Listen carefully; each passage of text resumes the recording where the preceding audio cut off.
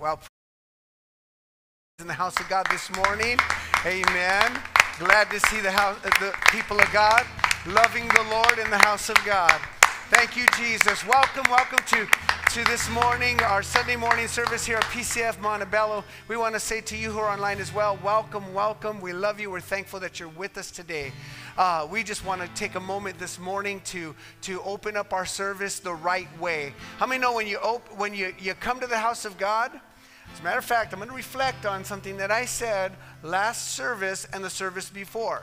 We prepare ourselves before we get here so that when we get here, our heart, mind, soul, and strength is completely focused on God, to worship God, to love God, to praise Him, regardless of what's going on, right? Knowing that the Lord is our answer, He's our strength, He's our everything. And the enemy is the one who's always trying to get our focus off of God and on everything else. Well, here's some news. Even if it's important stuff in your life, understand that God deserves and I want to say requires our complete attention. Is anybody ready to praise God with all their heart, soul, mind, and strength? Come on, people of God. We're ready to praise His name with everything we got.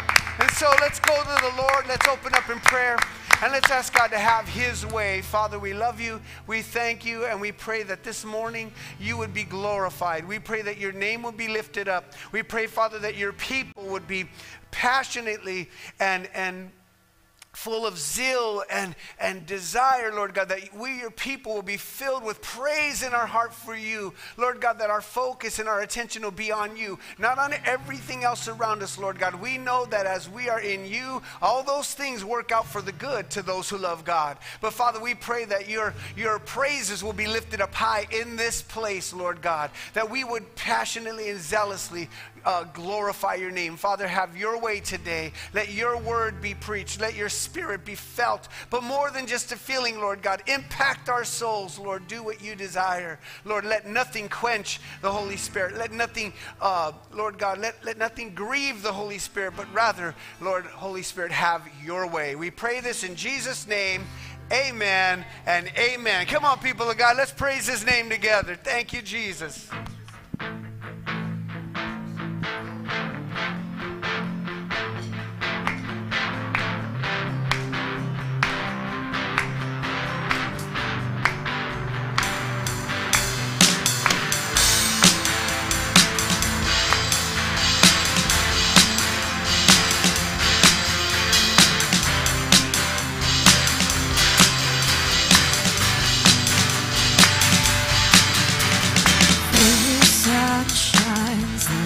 Brightest sun, Jesus, you're glorious. You are so glorious. With eyes that blaze like burning fire, Jesus, you're glorious. You are so glorious.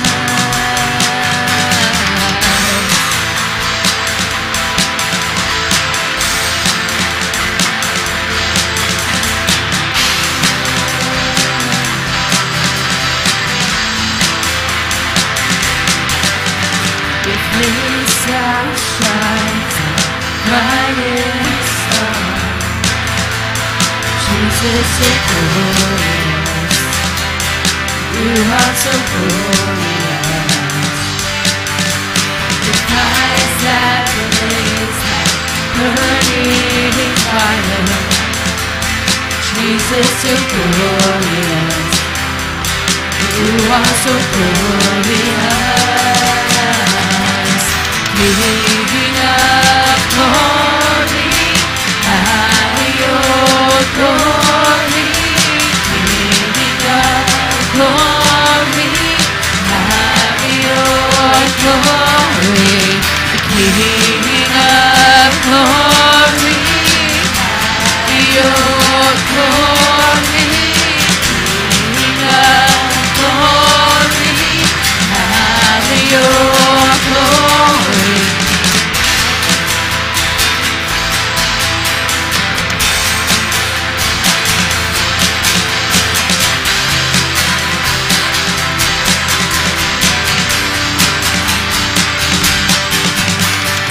voice like a rushing water sound.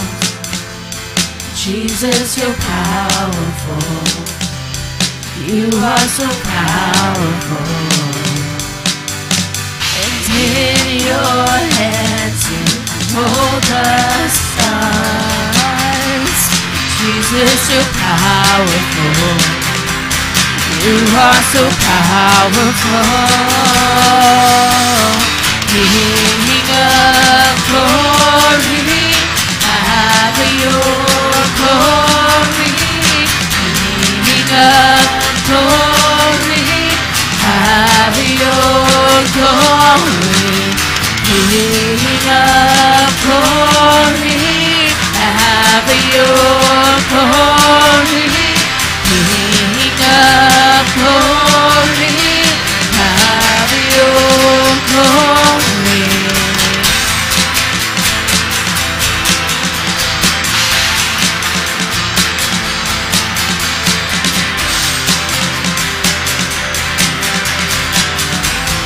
Back to verse 2. Your voice like a rushing water sound. Jesus, you're powerful. You are so powerful. And in your hands you hold the stars. Jesus, you're powerful.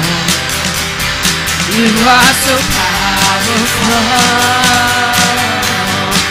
King of glory, have your glory. King of glory, have your glory. King of glory, have your glory. King of glory, have your glory, Lord. Yes, have your glory, Lord.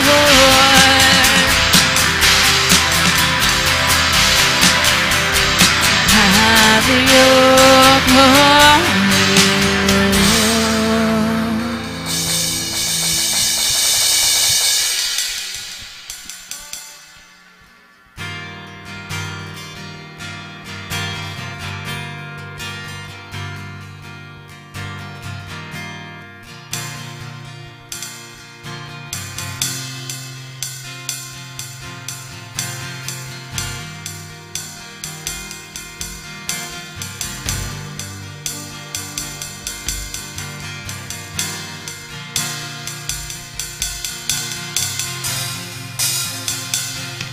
before I go, before I ever cry,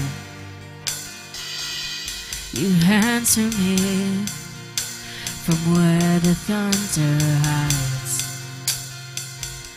I can't outrun this heart I'm tethered to. Every step I collide with you.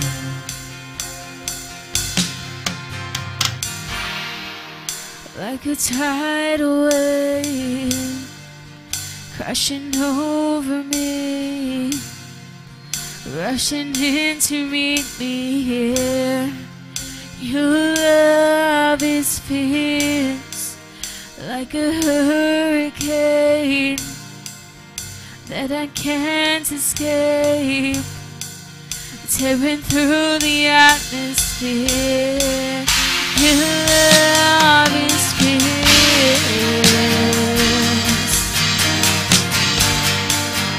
Your love is fierce.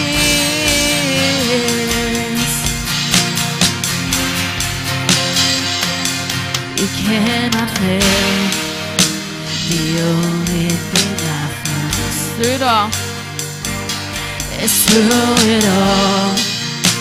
You never let me down. You don't hold back. Relentless in pursuit. At every turn, I come face to face with you.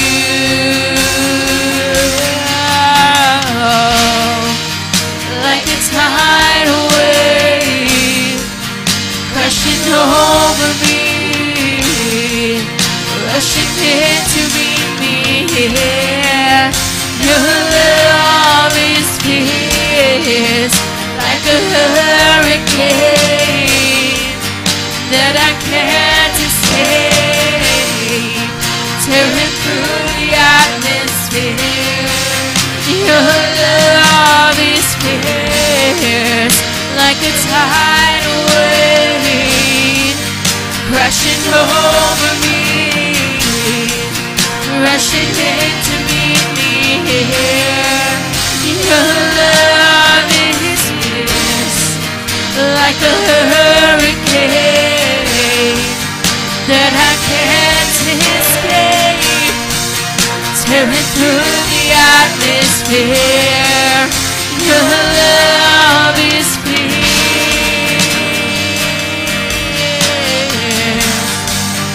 Your love is fierce.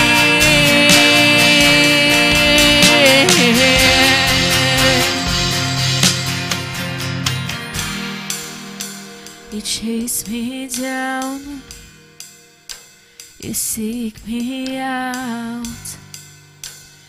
How can I be lost when you have called me found? You chase me down, seek me out. How can I be lost when you have called me found? You chase me down, you seek me out. How can I be lost when you have called me found? You chase me down, you seek me out. How can I be lost when you have called me found? You chase me down, you seek me out. How can I be lost when you have called me found? You chase me down, you seek me out. How can I be lost when you have? Yes, you chase me down, you chase me down, you seek me out. How can I be lost when you have called me found?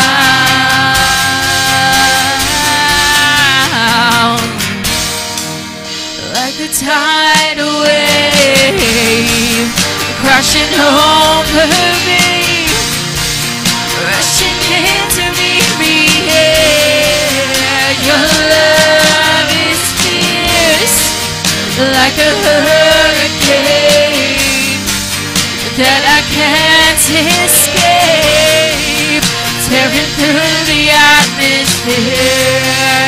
Your love is fierce, like a tidal wave crashing over me, rushing in to meet me here.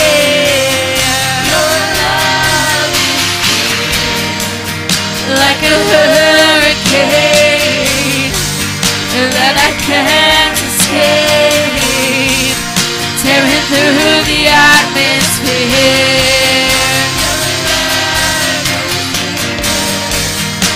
You chase me down, you seek me out.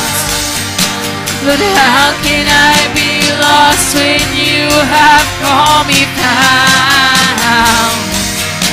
You chase me down, you seek me out. But how can I be lost when you have called me found? You chase me down, you seek me out. when you have called me found.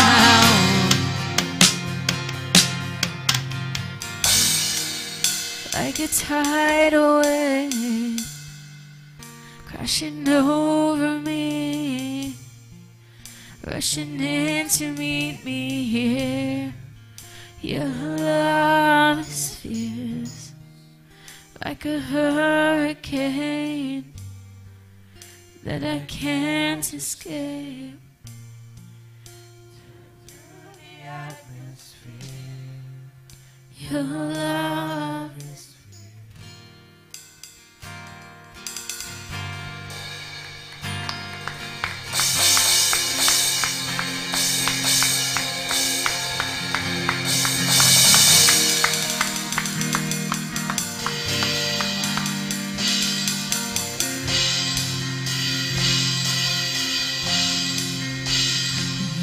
give life, you are love, you bring light to the darkness, you give hope, you restore every heart that is broken. It's great are you, Lord.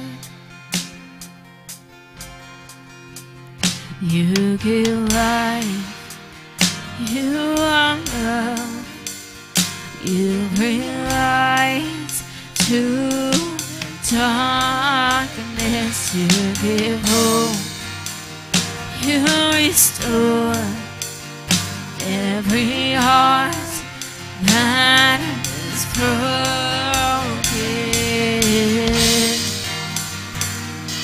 It's great are you, Lord. It's your breath in our lungs, so we pour out our praise, pour out our praise. It's your breath in our lungs, so we pour out our praise to you only. It's great are you, Lord.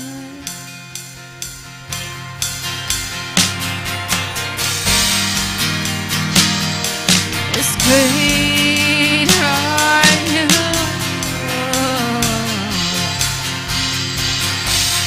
You give life, you are love, you bring light to the darkness, you give hope, you restore every heart that is broken.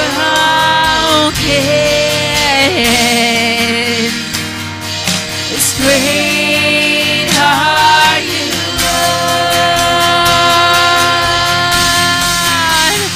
It's your prayer in our lungs, so we pour out our praise, we pour out our praise. It's your prayer in our lungs, so we pour out our praise, pour out our praise. It's your prayer in our lungs, so we pour out our praise, pour out our praise. It's your prayer in our lungs, so we pour out our praise to you only. Great are you, Lord.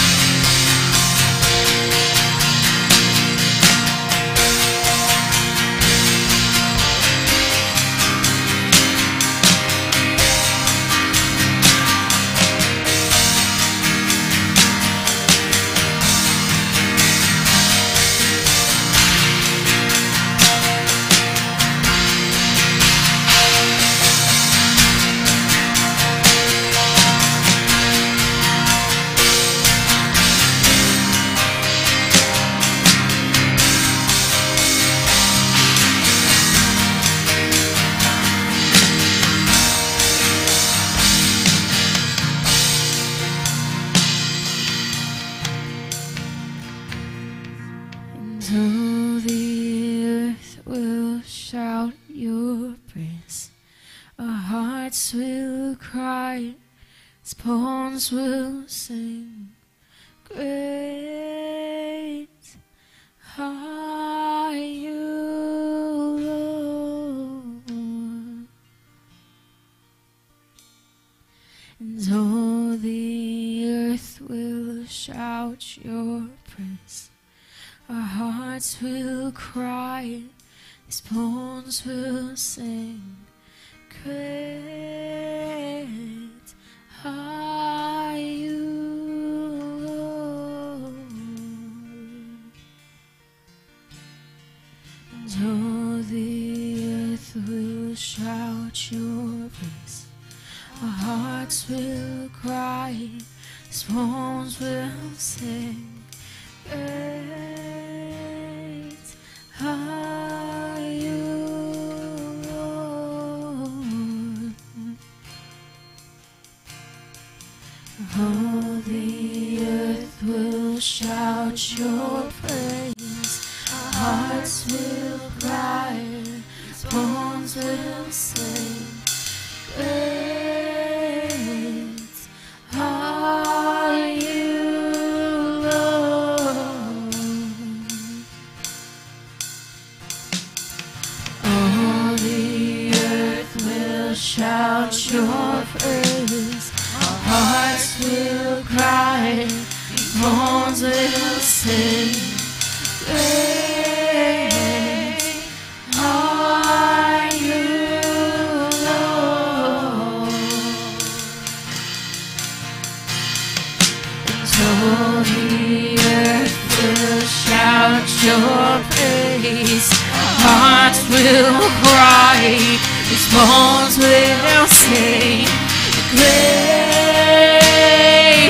are you, Lord. It's all the earth.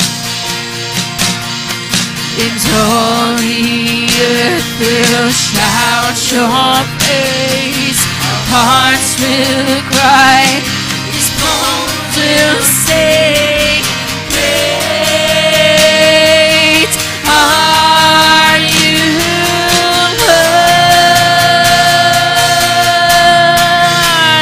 It's your prayer in our lungs, so we pour out our praise. We pour out our praise. It's your prayer in our lungs, so we pour out our praise. Pour out our praise. It's your prayer in our lungs, so we pour out our praise. Pour out our praise. It's your prayer in our lungs, so we pour out our praise to you only. And great are you, Lord,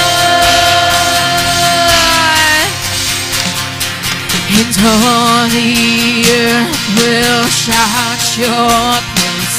Our hearts will cry, bones will sing. Great are you, Lord, and all the earth will shout your praise. Our hearts will cry, these bones will sing. Are you, Lord? All the earth, and all the earth will shout your praise. Our hearts will cry, these bones will sing. Great are you, Lord. One last time. And all the earth will shout your praise. Our hearts will cry, these bones will sing. Great are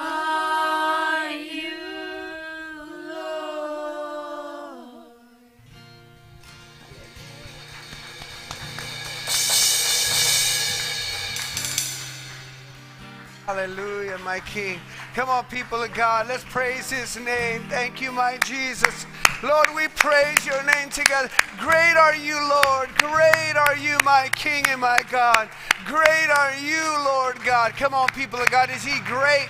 Is he your God? Is he our King today? Lord, we praise you, my God. We worship you.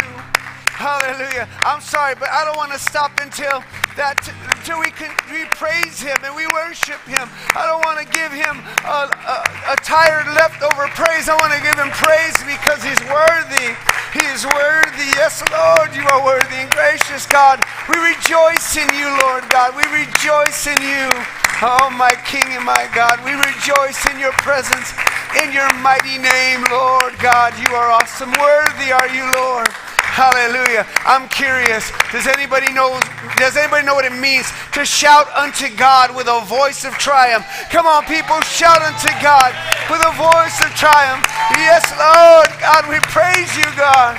You are worthy, Lord. You are triumphant, my King.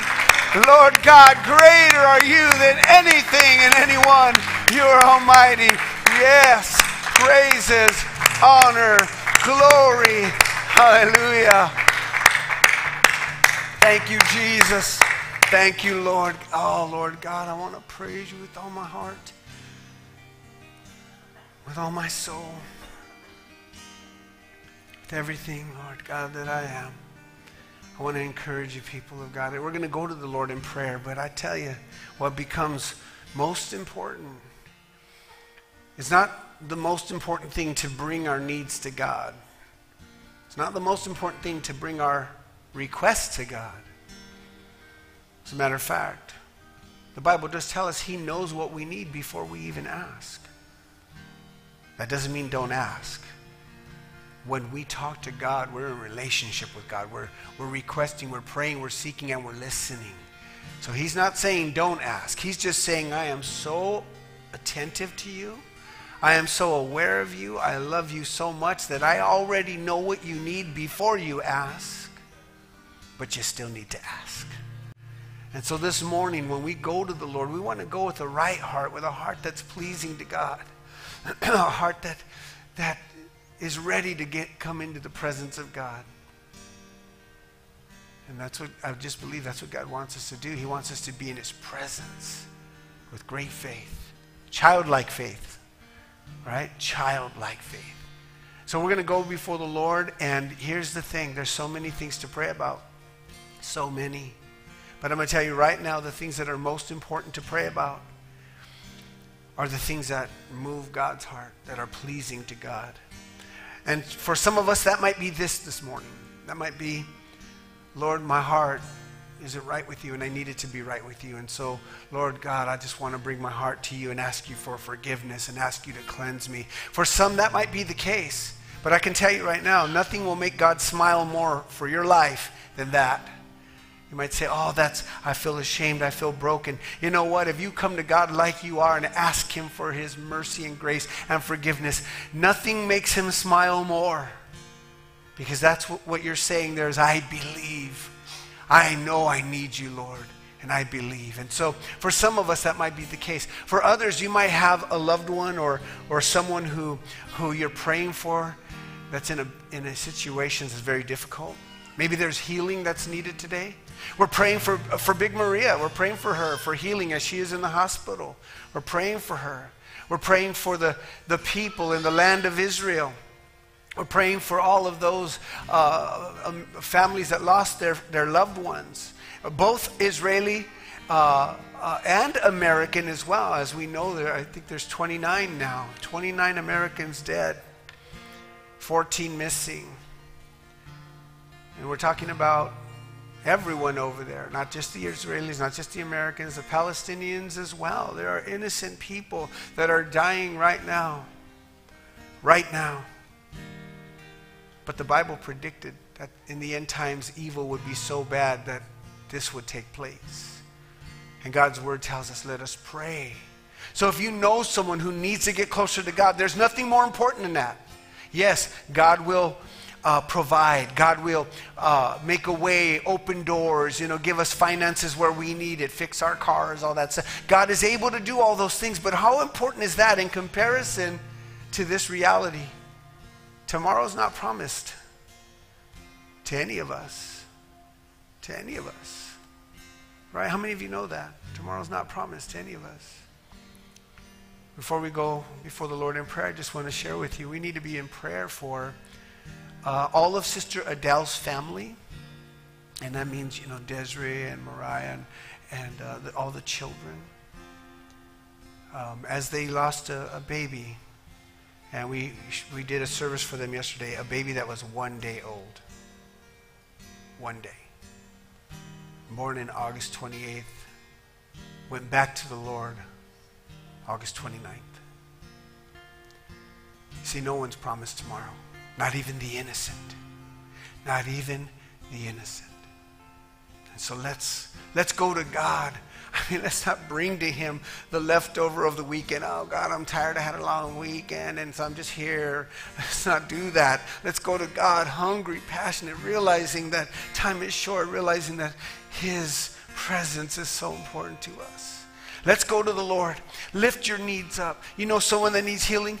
Pray for them. You know someone who needs salvation? Pray for them. Let's pray for the land of Israel. Father, in Jesus' precious name, we come to you, Lord God, with our hearts open and our, Lord God, just a humbleness. Lord God, we humble ourselves before you. Lord God, we're not ashamed or afraid to admit or to confess, Lord God, that you are all we need. Lord God, that you are everything we need. And Father, that you are the answer, my God, for every circumstance that is taking place in our world today. Every problem, Lord God, that every person faces, every family faces. Lord God, even in the desperate times we live in, the days that what we call the end times, Lord God, we know that you are still the answer. We still run to you and not from you, Lord. We pray for those who need you to come to you, not away from you. Lord God, we pray, Father, for the most important thing, for salvation, for those who are lost. For your word tells us the Son of Man came to seek and to save that which is lost. Father, we pray today,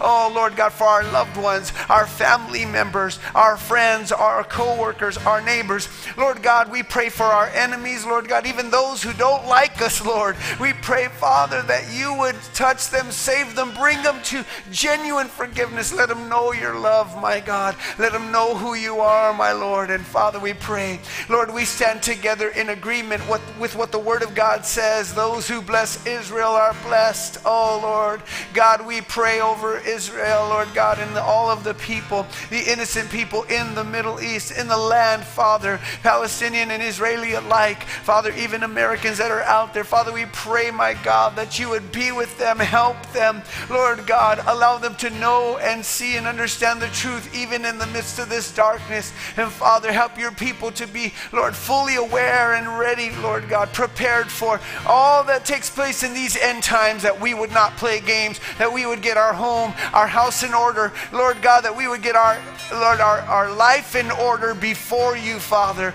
Lord, we pray in the name of Jesus that your houses would be filled, Lord, that you would bring revival to your people, Lord God, that your people would revive and hunger and thirst, my God. Oh, Father, we pray for all of Adele's family, Lord God, every member of that family, Lord God, for comfort and grace, Lord God, that they would be drawn to you in this difficult time and they would not run from you. We pray for Mariah and David, Father, that they would just surrender their hearts to you and serve you with all their heart. Father, we lift up and we stand in agreement, praying for prodigal sons and daughters, those who once walked with you and have walked away. Father, we pray, draw them back to your loving arms. And Lord, we pray, once again we pray, Lord, let the signs of the times bring revival to our hearts, that we would take them seriously, and we would not be distracted by all the minuscule things of this life, Lord God, but that we would live for you.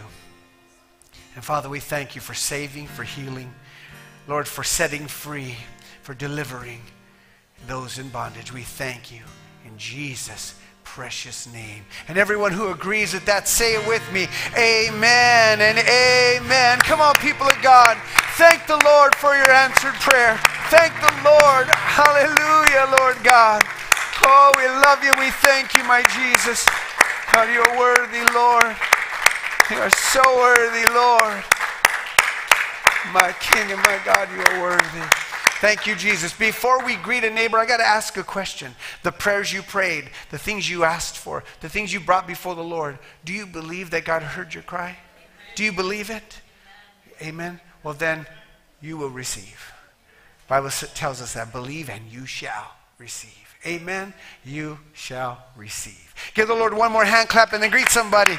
Greet somebody in the love of God. Welcome somebody, and then we'll get ourselves ready for the Word of God. God bless you. Those of you who are online, we're glad that you're with us, and we want to encourage you to just stay with us for the remainder of the service as we're in the Word and in other things. So God bless you. We're thankful that you're here with us on YouTube and on Facebook. And recently we've noticed that even on TikTok, we've had many people joining in our services, and even hundreds of you, and we're thankful for that. We're really thankful. God bless you. Amen. All right. Go for it, folks. Greet some people. Let somebody know they're loved and blessed in the house of God. Thank you, Jesus. Thank you, Lord.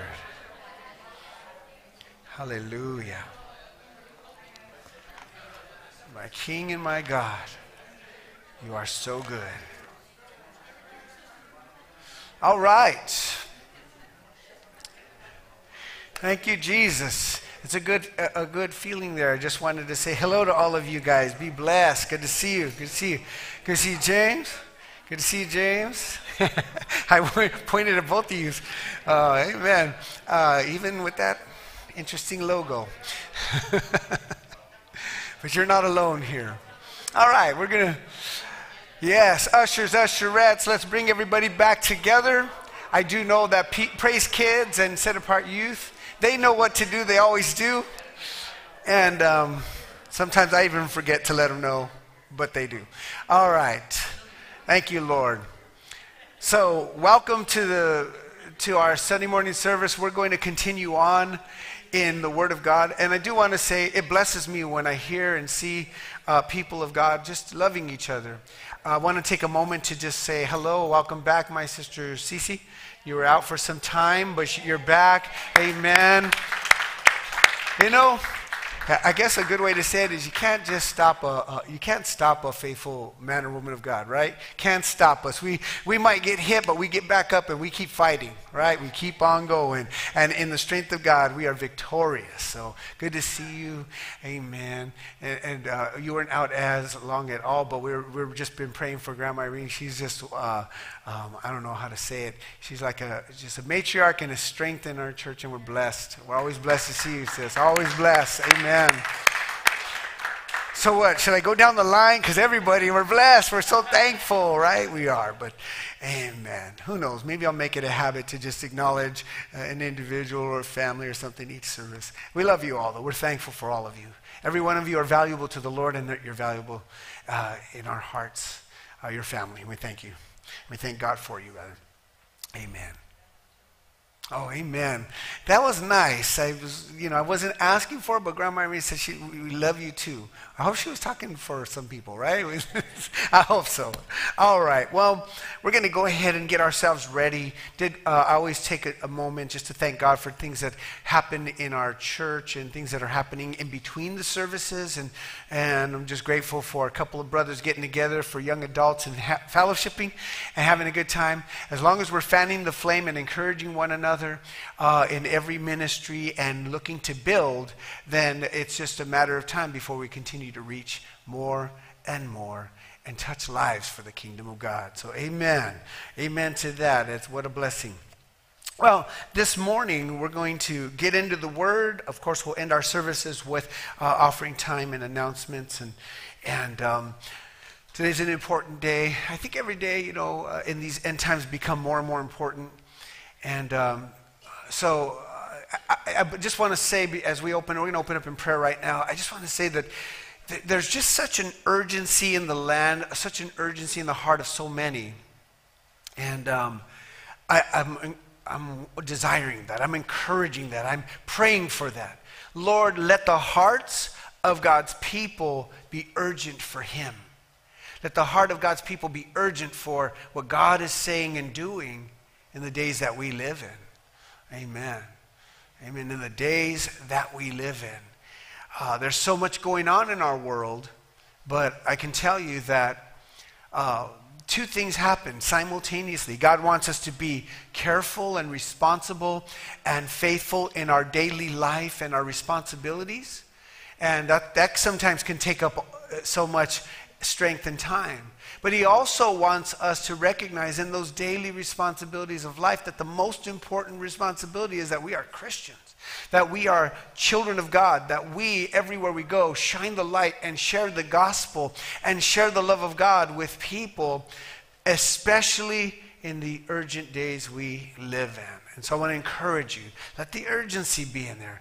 Yeah, amen. There's nothing wrong with having an urgency and a real concern for the days we live in. We need that. We absolutely need that. Well, all right.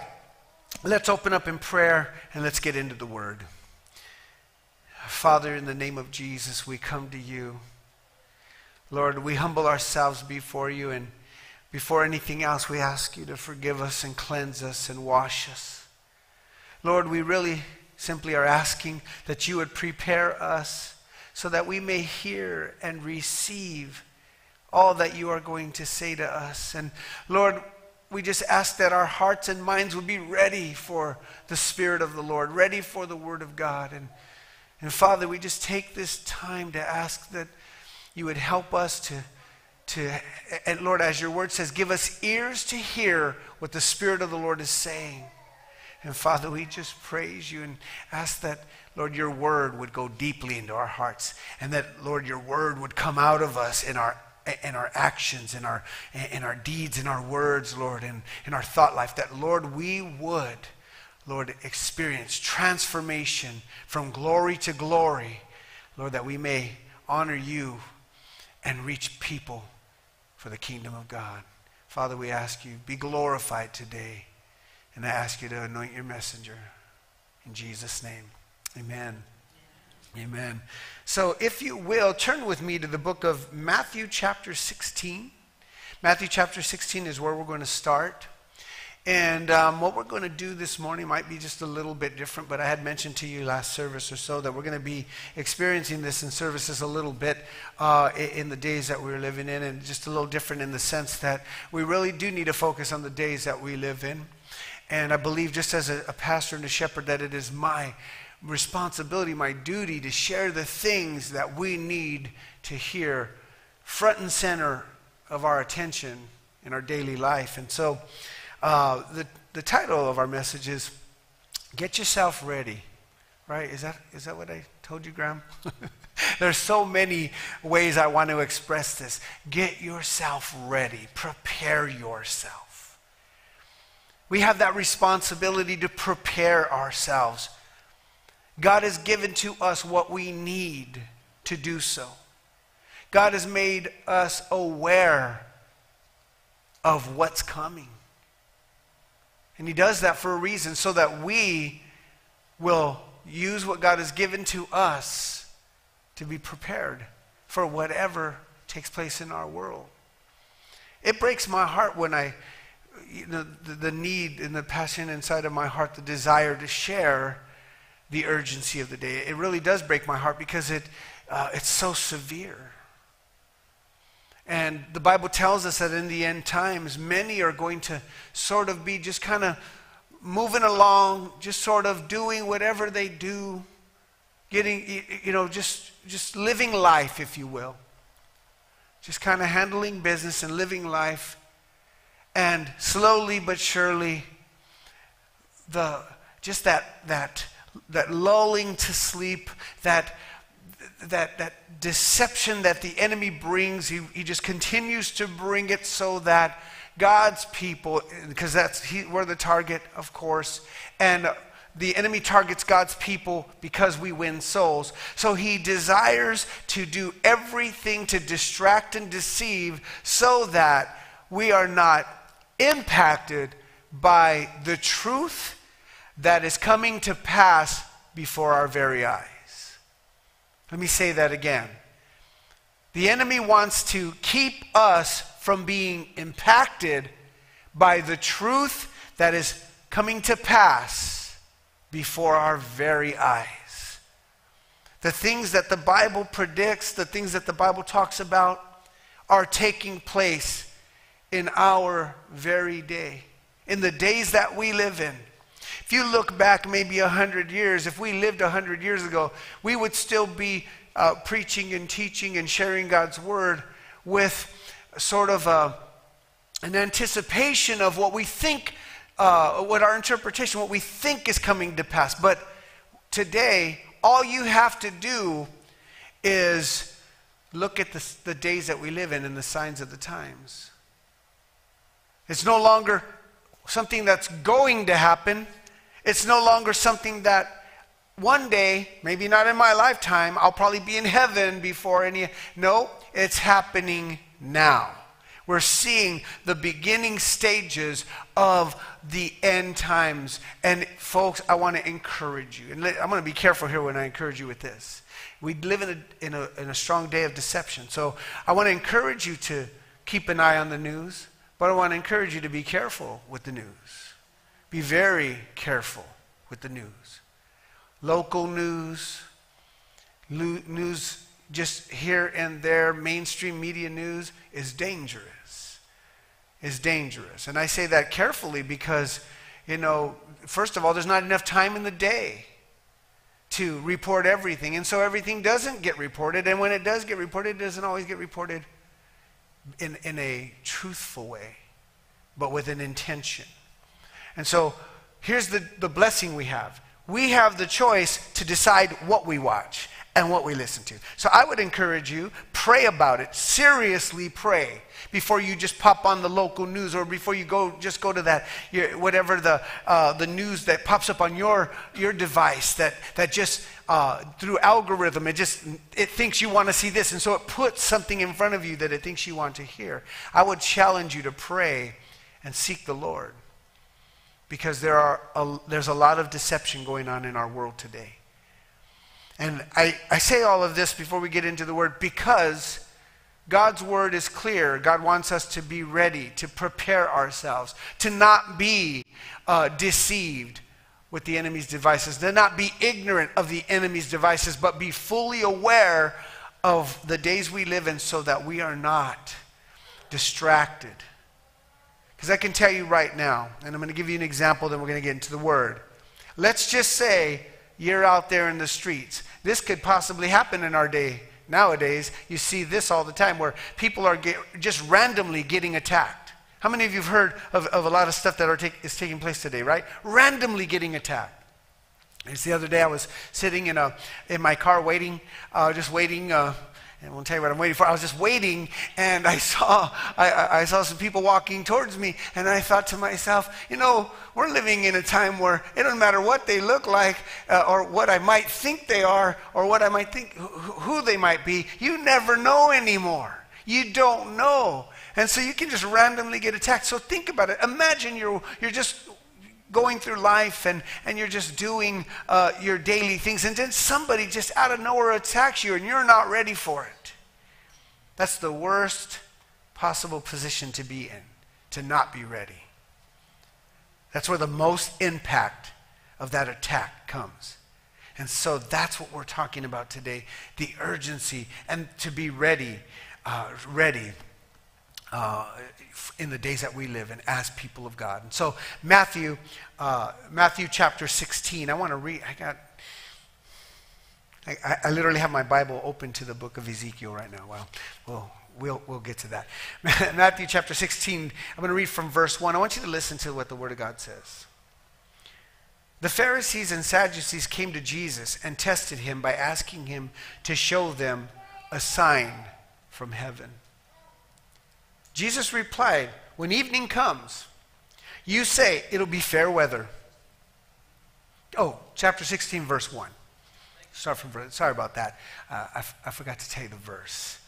Amen. All right, let's do that again. So Pharisees and Sadducees came to Jesus and tested him by asking him to show them a sign from heaven.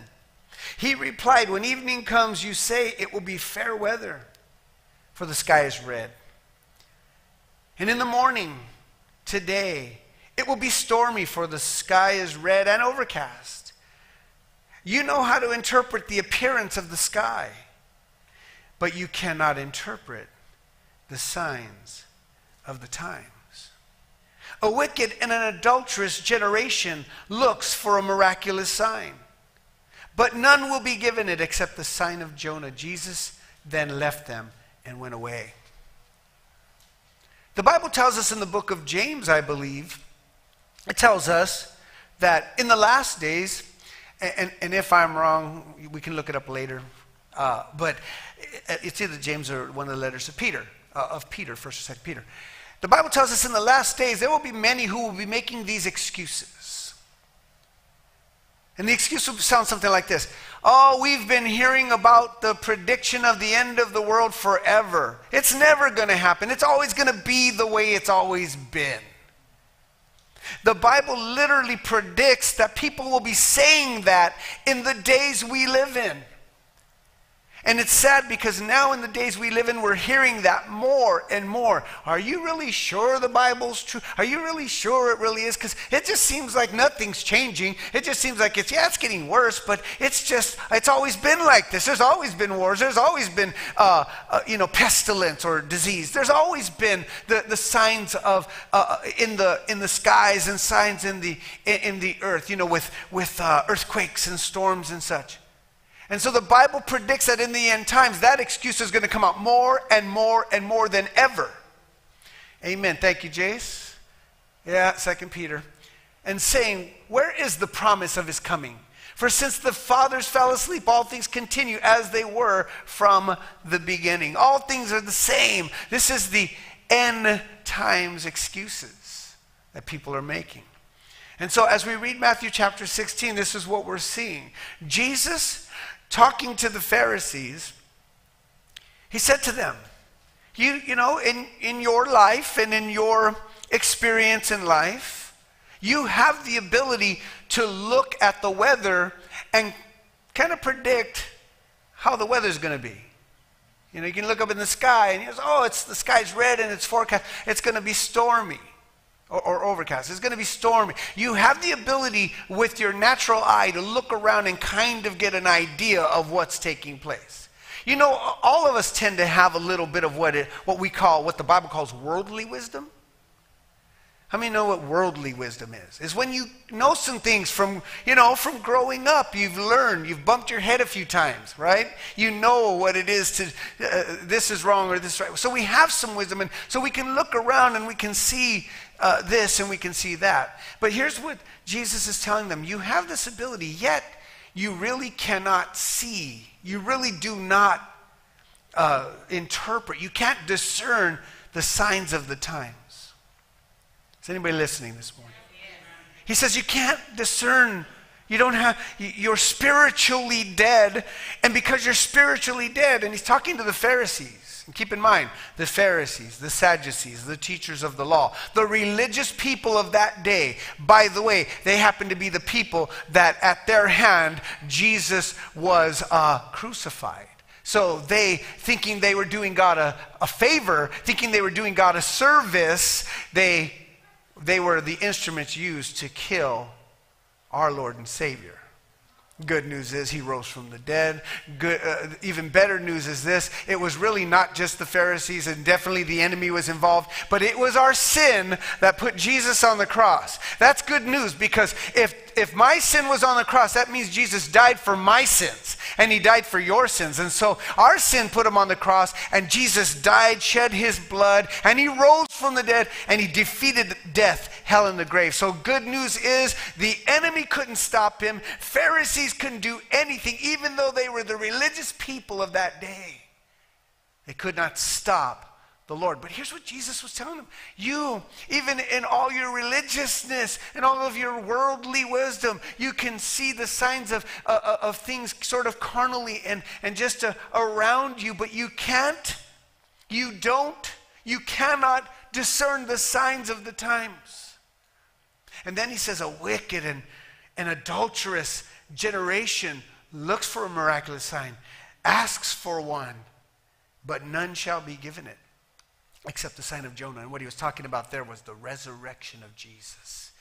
That Jesus would be put in the grave, but 3 days later he would arise, and many eyes will see him, and they will know he is resurrected, that he defeated death, hell, and the grave, and that you and I have salvation, and salvation is in no one else but Jesus, the Lord and Savior. Amen. Thank you, Jesus. And so the sign of Jonah. So he tells these Pharisees, none will be given. No sign will be given to you except that one. I start here because there's something important we need to understand. Something very, very important. We talked about it a little bit, last service. It wasn't the Wednesday with Nehemiah, but I think it might have been last Sunday. We talked about how, does anybody remember when Jesus fed the 4,000 and the 5,000, and then they took up all the baskets, and then they got in the boat, and then they went across, and Jesus told them, beware of the leaven of the Pharisees. You guys kind of remember that? It's a proven fact that it usually takes within 72 hours for people to completely forget whatever it was that they learned in church. I don't know if you've heard that before, but it's true. It's true. If I ever did a quiz and asked you what was the last service, most of us would reach for our phones and look at YouTube real quick and say, what did he preach? What did he preach? Because our minds are made up like that. So our spirit has to catch it. Our spirit, and the Holy Spirit brings back to our remembrance what we need.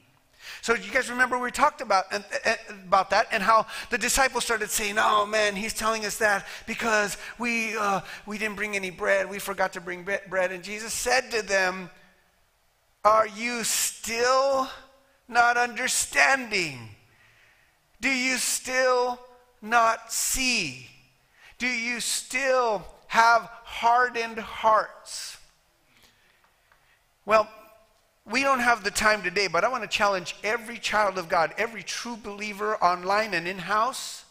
Do a study. Go into the Bible and look for every passage of Scripture where Jesus had this kind of conversation, whether it be with the Pharisees or his disciples themselves, when he told them, how long do I have to be with you? How long will I tarry with you and be patient with you? When will you come to a place where you will awaken and learn? Jesus had that conversation a lot. They experienced that conversation a lot. And it didn't just happen because Jesus said something and wanted them to remember. It wasn't like a test. Jesus would do miracles. I mean, he'd open blind eyes. He'd feed thousands, right? He even gave them power to go and pray for the sick and to cast out demons. And even after that, they were still struggling to understand.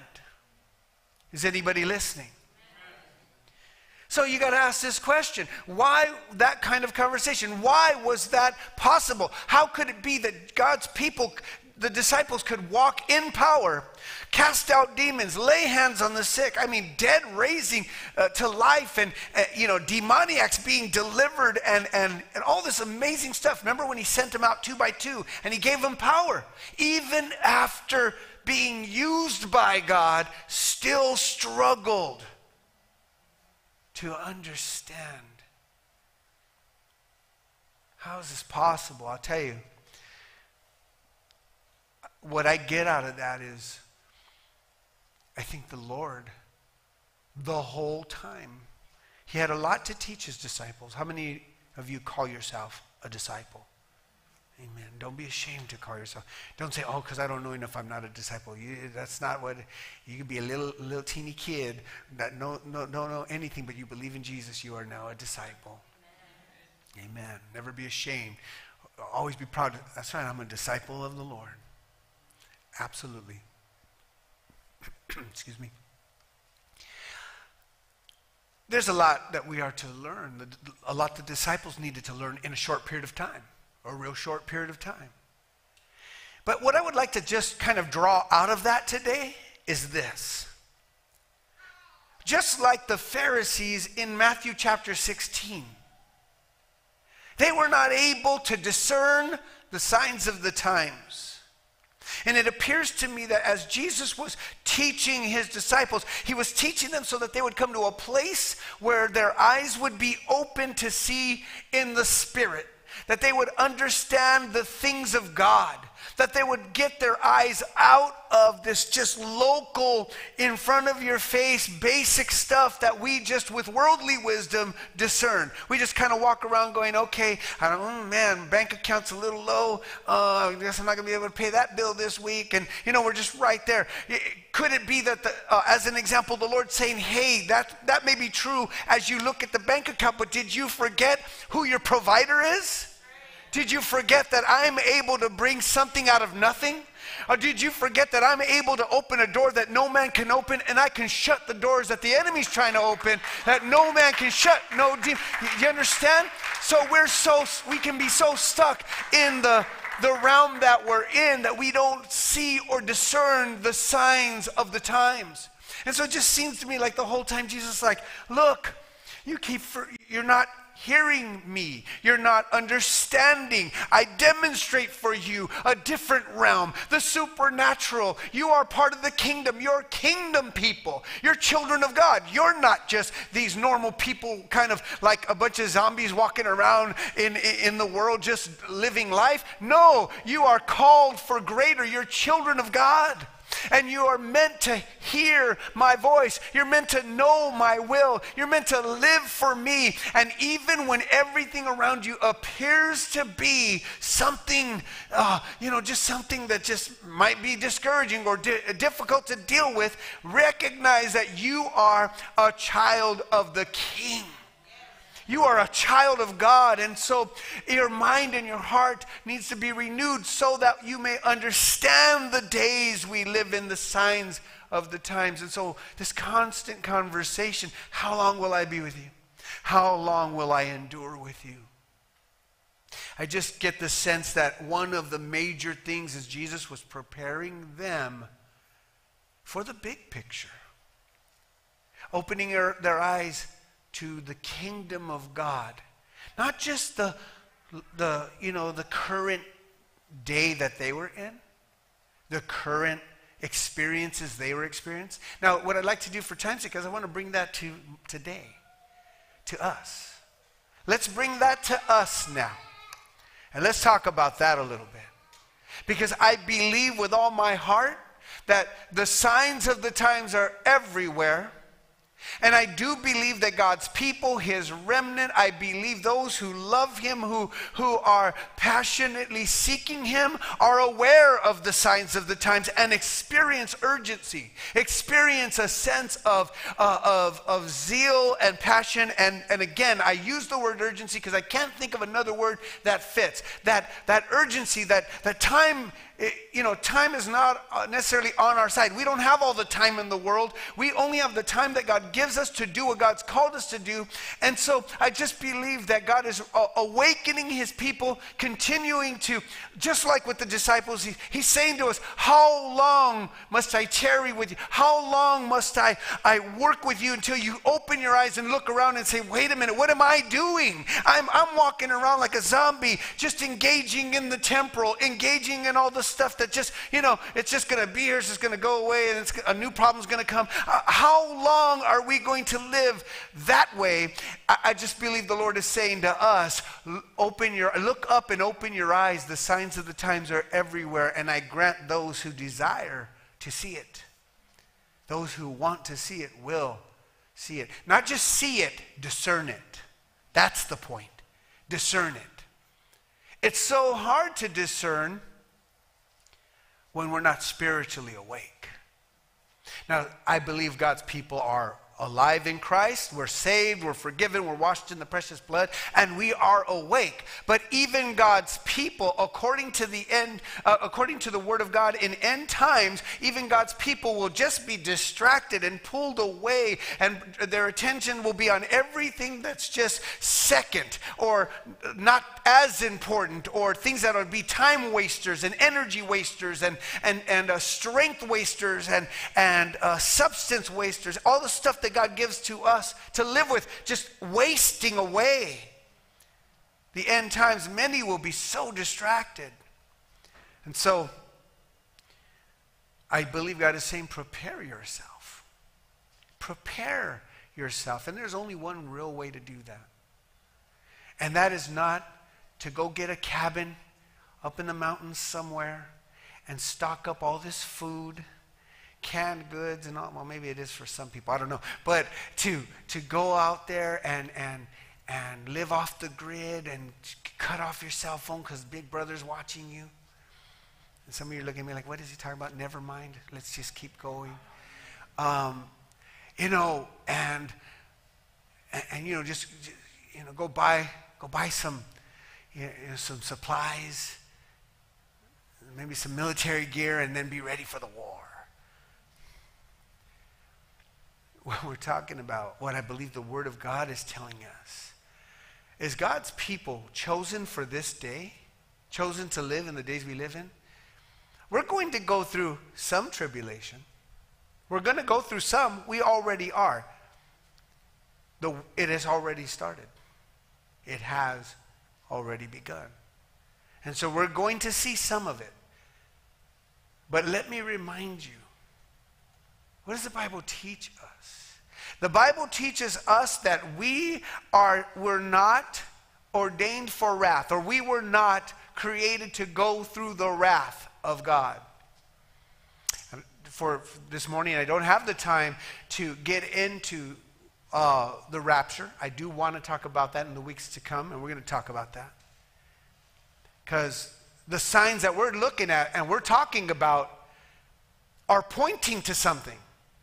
Yes, they're pointing to the end of days and the end of, the end times. But for the believer, it is pointing toward the rapture, pointing towards being ready to go, being ready to be one of those who is caught up to meet him in the air.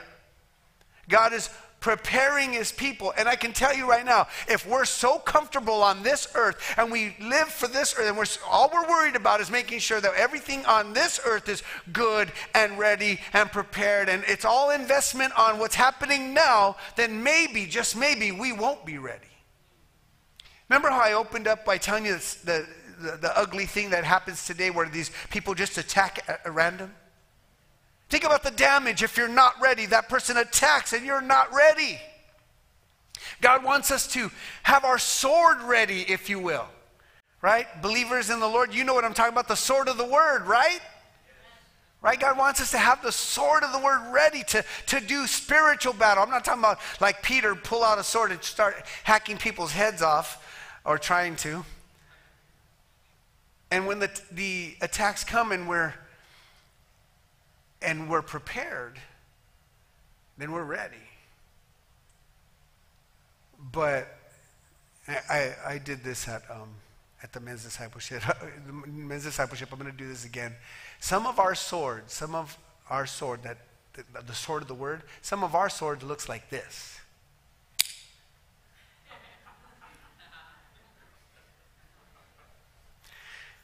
That's not much of a sword, is it?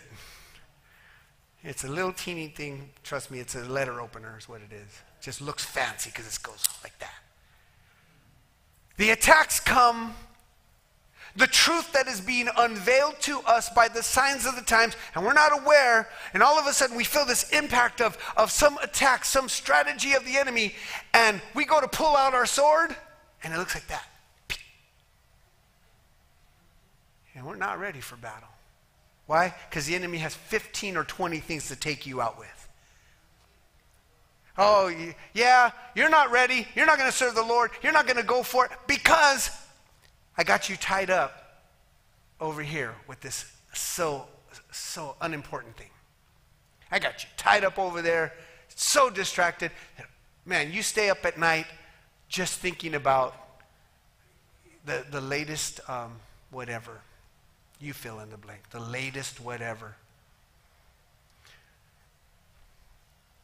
So, I just want to communicate, and I'm going to read to you a couple of verses.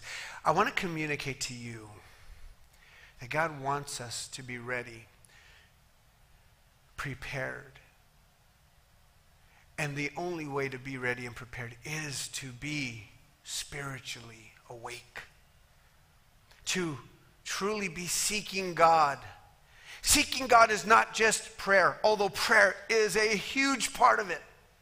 prayer, I mean, there's so much to that. We'll be hearing some stuff on that as well, because prayer is huge. It encompasses our relationship with God. But how many know seeking God is also seeking his word? Seeking to know the signs of the times. And so remember how Jesus told the Pharisees, you have the ability to see, but you can't see the more important things. For the disciples, you're my followers, but you just are struggling to see the important things because you're still here. And so the message is the same today. We're struggling to see the big picture because our eyes are everywhere else. Let me ask this question. Where have your eyes been? What has your interest? What's got your attention? What's got you so into it that you give hours to it? Could it be that those things have little to no value in the big picture, in the kingdom of God? Could it be that the Lord is looking for his people, those who will recognize it and say, no, I refuse to give my time, talent, treasure, and testimony to these unimportant things. This is the challenge. I want to read for you quickly, because we're running out of time this morning, but I want to read for you just a couple of verses just to remind you of the days we live in. You guys okay? Let me look around and see if you guys are still here. All right? Or have you glazed over? You're like, okay, I heard it already. All right. 2 Timothy chapter 3, verses 1 through 5. Let's read that quickly. Jace, can you help me with that? 2 Timothy chapter 3, 1 through 5. Hey, you know what? We've got some new versions of the Bible on screen. Let's go with the NLT. Okay, so we have the New King James, we have the NIV and the NLT, working on getting the ESV and the 1, 2, 3. Anyway, I'm just kidding about that. But 2 Timothy chapter 3, verse 1 through 5. Listen to this, guys. I want everybody to listen to this. It's just us awakening. Right? We're not going, oh man, Jesus told us to bring bread. Oh, we forgot to bring bread. We're going, wait a minute. We're with the one who can do all things. Let's get with what he's saying. What he's warning us to do. Listen to this. You should know this, Timothy, that in the last days there will be very difficult times. For people will love only themselves and their money. They will be boastful and proud, scoffing at God, disobedient to parents. Stop right there for a minute. Because you might say, how did that make it in the end time signs? Disobedient to parents. I was disobedient to my parent. You were. Sorry, Mom. Right? I mean, how did that make it into an end times list of signs? Disobedient to parents. Think about it from the spiritual realm, not from the realm of just the now. Think about what's going on with our kids, our teens, and with our young adults today. Think about the deceptions they're hearing and the lies that they're taking in from their devices, stuff that they're taking in and they're believing, and despite what their parents ever taught them. Nowadays, people are like, I don't care what you say. You know, if I want to go have an abortion without you knowing, I'm going to do it. If I want to go and change myself, I'm going to do it without you knowing. Okay, I'm being careful here because we live in a time.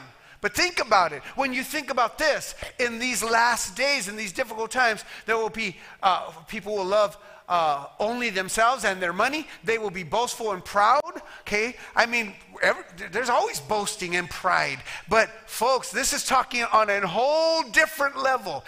The greatest kind of pride is the kind of pride that says, I don't need God. You need God. You're weak. You need him, and I'm happy for you that you found something to help you, but I don't need him. Oh, you know what? I don't even think, I think the Bible's not even true, and I think, now everybody's understanding that there's a lot of other stuff. That's the greatest kind of pride there is. That's the pride that people don't make it to heaven for. I don't need God. Right? But then it goes on to say, scoffing at God and then disobedient to parents. Folks, on a whole different level. I'm going to put a plug in for children's ministry and youth ministry. Okay, we definitely need help. We need help. We need to do better. But why?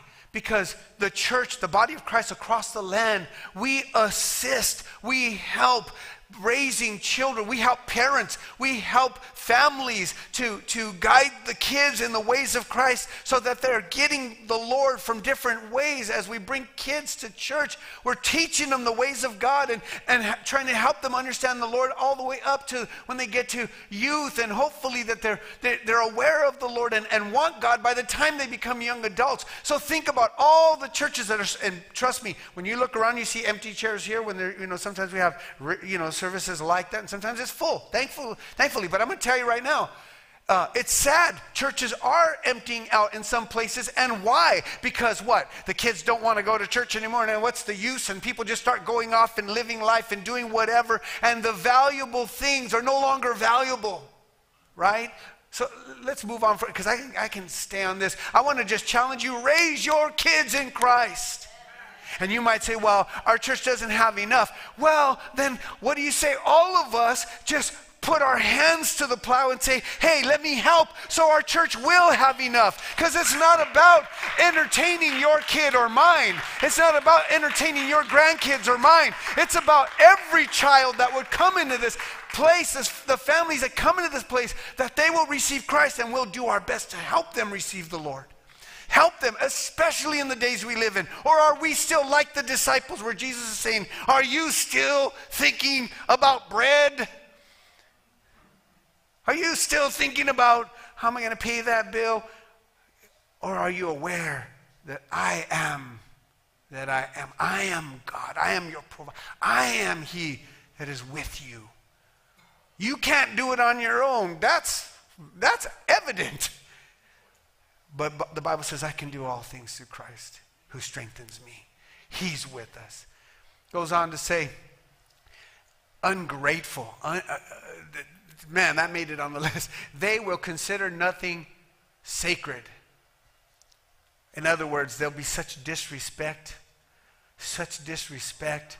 Even the things of God. People will treat Bibles like this. It's trash. People will treat people in prayer disrespectfully, like, I don't care. You know what?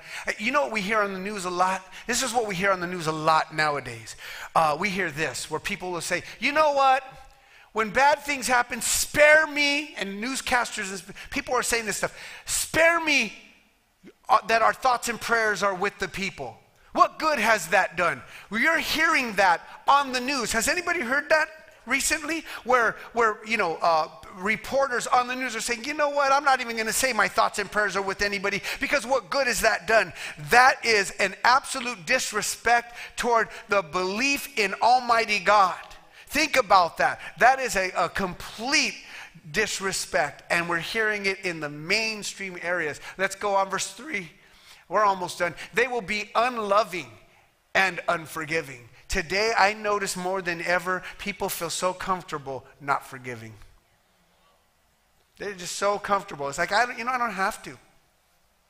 Or they'll say, I know I have to, but. But what? But what? You know we're all going to stand before God on this. So, but what? There is no but. It's simple. But yet, in the end times, it'll be so easy to be unloving.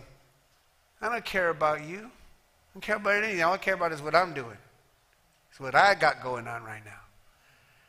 Unforgiving. They will slander others and have no self-control. That's a big one. The more temptation comes into our home through devices and through different ways, the more temptation becomes not just so secretly, but now so out in the open, that people are becoming more and more comfortable, and they're like, I don't have to control myself. Instead, I'm going to give in to myself. You know what? I want to be happy, so I'm going to do the things that make me happy.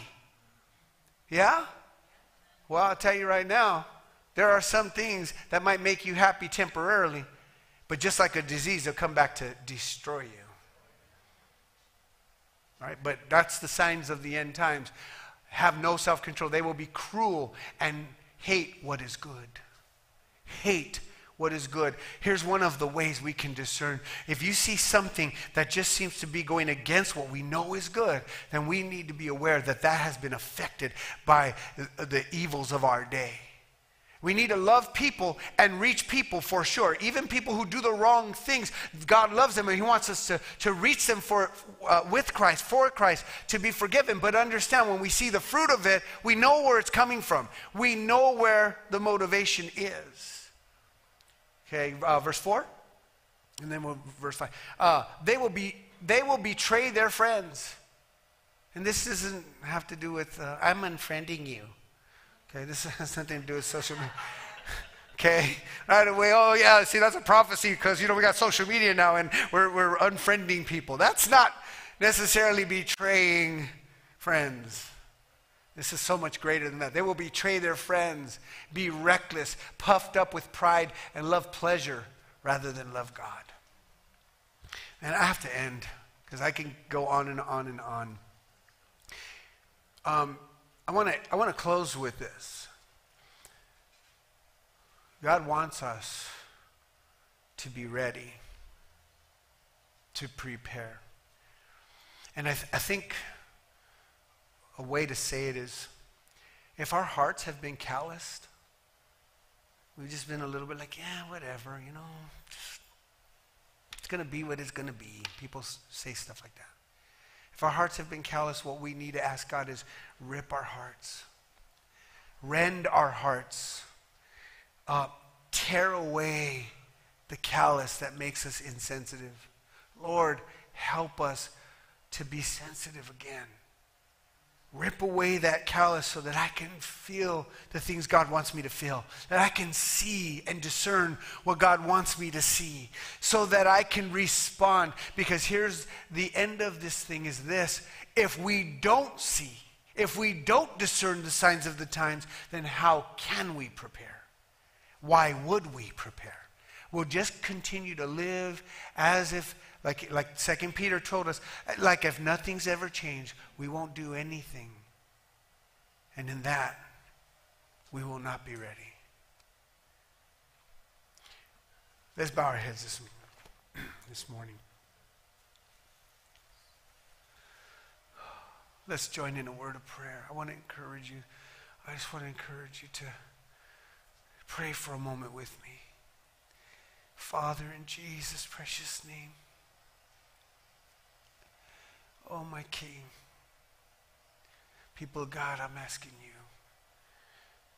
I'm asking you to talk to God. It's a common thing in the days we live in where people come to church and listen to the pastor pray and listen to the leadership pray or others pray. But folks, I am challenging you, cry out to God. Father, we come before you, recognizing the days we live in. We confess to you, Lord God, our sin. We admit, Lord God, that there's a lot of distractions in our life that are hindering our walk with you. And Lord God, we just want to take this moment, Lord, repent and ask you to forgive us of our sin. And Lord, help us to be a people that recognize that everything about our life is in you. The way we are as parents and grandparents and siblings and brothers and sisters. The way we are as employees and employers, and the way we are as friends. The way we are as family in Christ and part of our local body, part of the body of Christ. Lord God, we realize that everything we are is a part of, or is in you, Lord. And we're to live the way you've called us to. Oh, Lord God, help us to ready our minds and ready our hearts to seek you and to hunger and thirst for you. And to take very seriously the times that we're in. To be ready to serve. To be ready to be the end times believers that you've called us to be. Before we close, I just feel the need to say this. There are some in the body of Christ, maybe online, maybe in this room today. There are some who say, man, it's just so overwhelming. I can't do it. I just can't do it. I don't know what to do. I don't know what. It's so overwhelming. And so there are some who say that, and in saying that, they make a decision to do nothing. To do nothing. And I'm here to tell you, it's not on your shoulders. It's not. The world is not on your shoulders. It's on His, the Lord's. And His shoulders are big enough to carry it. And while He's carrying it, He's carrying you. All you and I are called to do is be His. In our world, in our part of the world, be His. Love God. Love your neighbor. Shine the light. Care about souls. Recognize we need salvation. Recognize we can do something. We really can. I want to do this morning. We're going to bring it to a close. If you're in this place today, or those of you online, you're there with us and you say, you know what, I acknowledge God exists. I know He's real, but I've never asked Jesus to be my Savior. I have never asked the Lord to save me, forgive me. I have never really understood that my sins need to be forgiven and I need salvation from Jesus. Maybe you're here today or you're online and you're saying, you know what, today is the day. I'm not going to live another day without Him. Well, I'm going to pray a prayer, and if that's you, pray this with me. God will hear you. It's between you and Him. God will hear you, and He'll know that you believe. Pray this prayer with me. Dear Heavenly Father, I thank You for sending Your Son, the Lord Jesus. Lord Jesus, I thank You for giving us the Holy Spirit.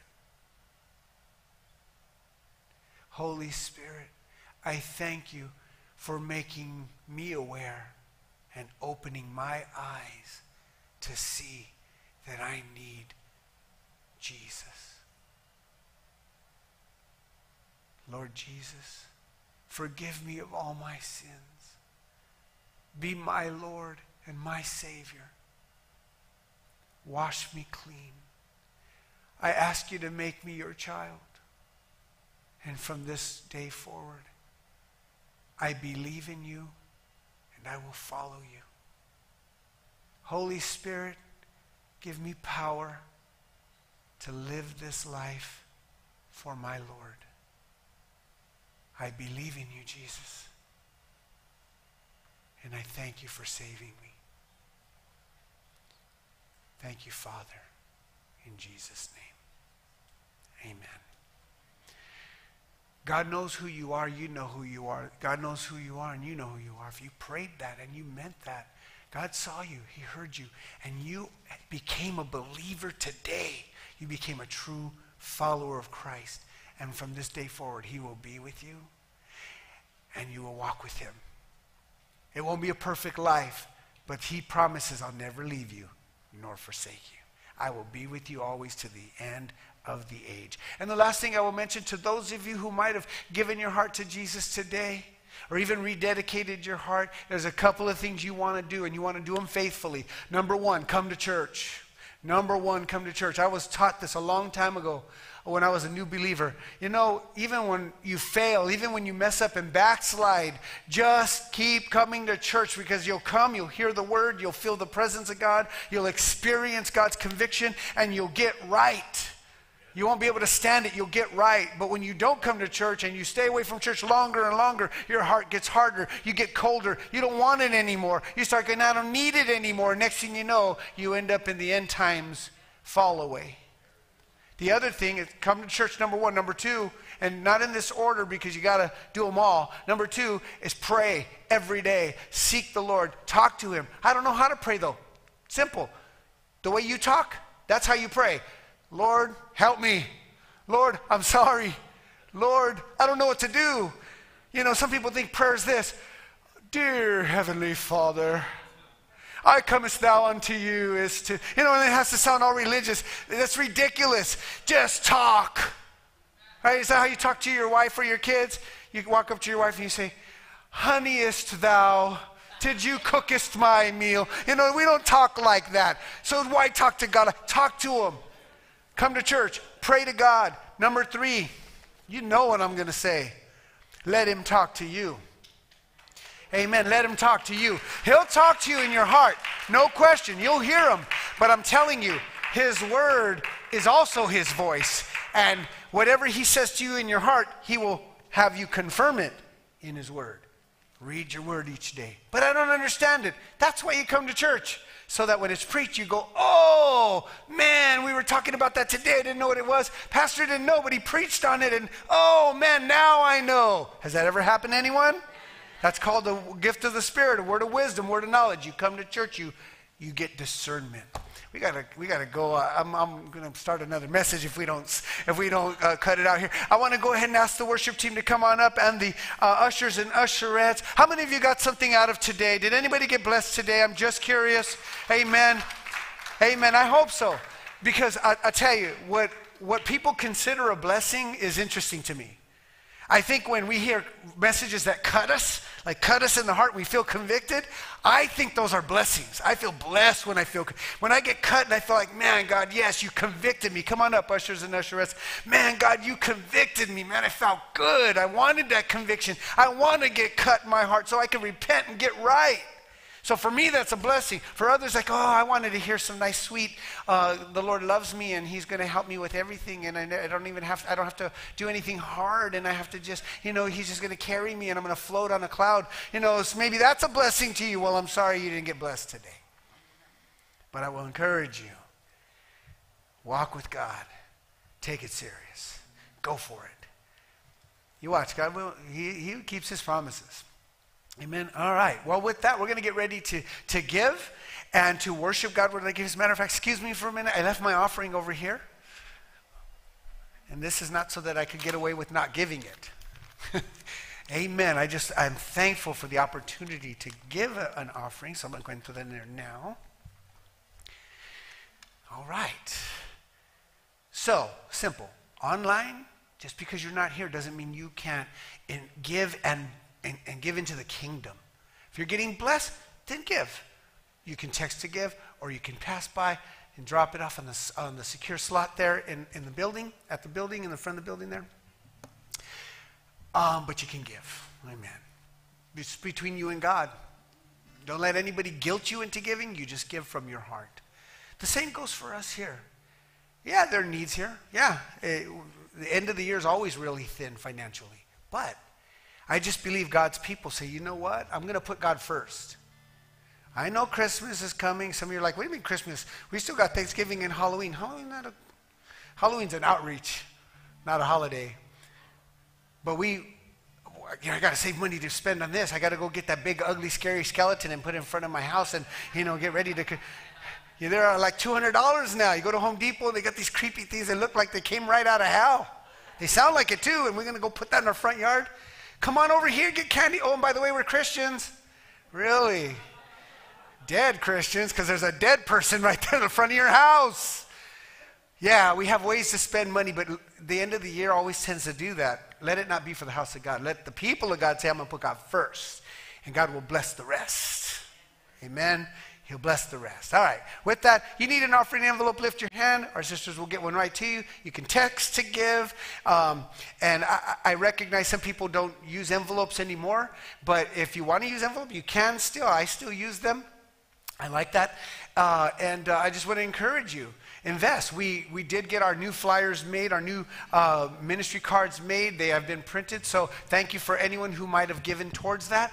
You might have said, you know what, I didn't get a chance to give towards that. Well, go for it. Give towards it, because, we do need to continue on to get more materials to share the gospel with others, especially this outreach coming up. We're investing in making sure that we share the gospel on that Halloween day, right? Okay, you guys ready to give? Wow, that was a big. I think I hear more from the camera. You guys ready to give? Yeah, see, they went like that. All right, we're going to worship God with our giving. Let's pray. Father, we love you. We thank you, Lord, for the opportunity, Lord, that we have to give to you. Lord, we believe with all of our heart that you are our King and our God, and you are worthy of our offering. You didn't just command us to give, you taught us the meaning of it and the beauty of it, of trusting you. So Lord, we ask that you bless this offering for the kingdom's purpose, and bless your families, your people who trust you in giving. Lord, we ask this in Jesus' precious name. Amen and amen. Let's give to the Lord.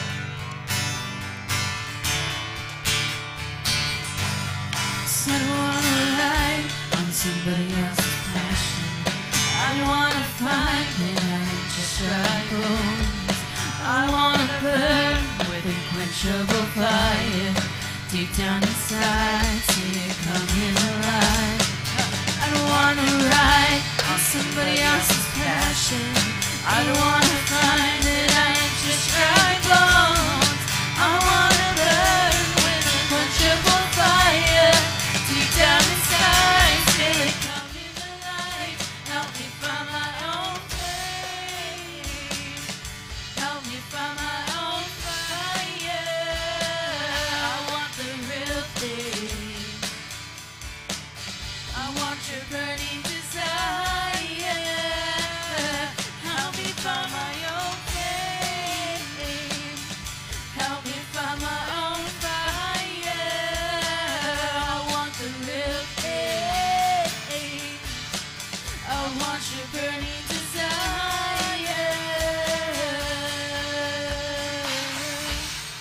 Hallelujah. All right. Thank you, Jesus. And with that, we have some announcements. All right. Amen. Sorry. So, let's see. Today, October 15th, we have birthdays and anniversaries. We're going to be celebrating that. There's a ladies' lunch at 12 p.m. It's going to be at Sizzler. And then there's a $5 donation for the birthday ladies.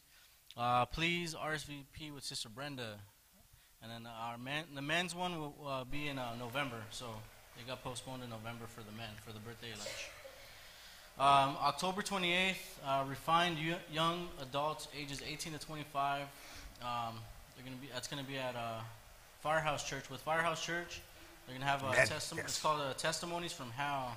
So that's cool. Testimonies from Hell. Yeah. So young adults, try to get plugged into that. October 29th from 12 to 2 p.m., there's going to be a work day, cleaning and getting prepared for the Shine the Light outreach that's going to be done this year. So if you're able to make it, come out, even if it's just for an hour, 30 minutes, every little bit of help helps. And then October 31st from 6:30 to 8:30, the Shine the Light outreach. And it says here, please volunteer if possible. We are also accepting candy donations by the hub.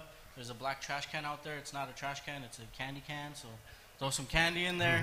If you can, that's going to help for us to be able to bless the kids that come, along with ministering to them.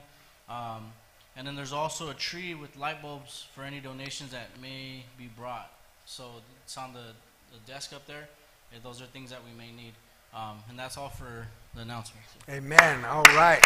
Thank you, Jesus. Thanks, Drew. Appreciate that.